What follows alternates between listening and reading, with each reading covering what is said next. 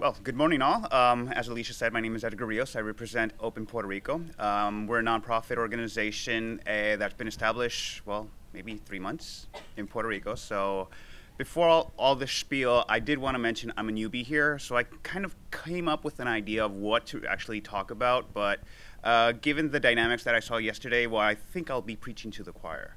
Nonetheless, we're a nonprofit organization that was launched maybe 3 months ago.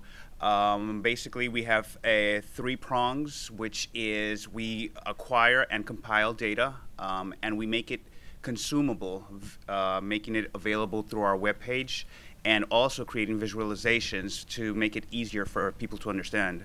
Our third prong, which is the most important one, is having actually community outreach.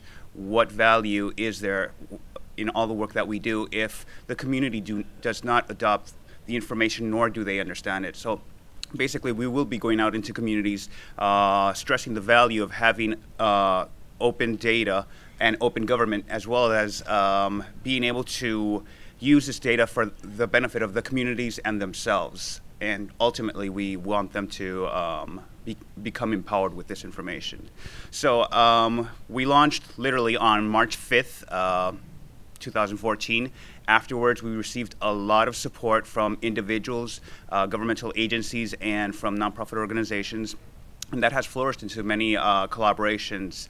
So at this point, we're literally just going to strengthen our webpage right now because we've received support to receive 5 interns this summer, which hopefully we'll be getting a lot more data on our catalog.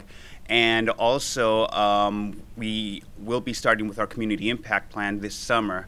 Obviously, we're confronting all the growing pains that a small nonprofit would confront, but nonetheless, I think what I want to stress during this mini presentation is that the support that has been expressed to the team is pretty much the value that the community sees in open and transparent government. And I think that value is generalizable across different contexts.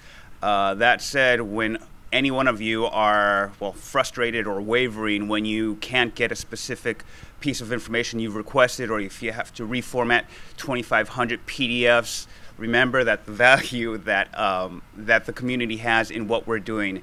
And also, I wanted to thank Sunlight Foundation for the support that they've given us and for getting us together here today, because I've also made connections here that I know will be beneficial for our organization as well as many others. So that's pretty much it. Hope you enjoy the rest of the day and have a good one.